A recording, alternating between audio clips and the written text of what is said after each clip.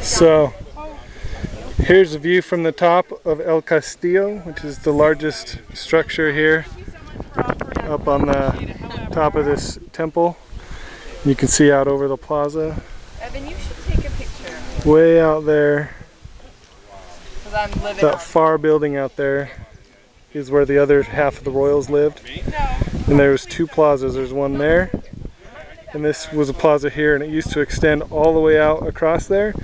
And I guess at one point they had a civil war, and so they built this structure right here to keep people from coming from that plaza where the public was allowed to live into this plaza where only the royals were allowed to live. And that's the view going down the temple. So it's about 120 feet high. You can see out into Belize out here. It's all Belize.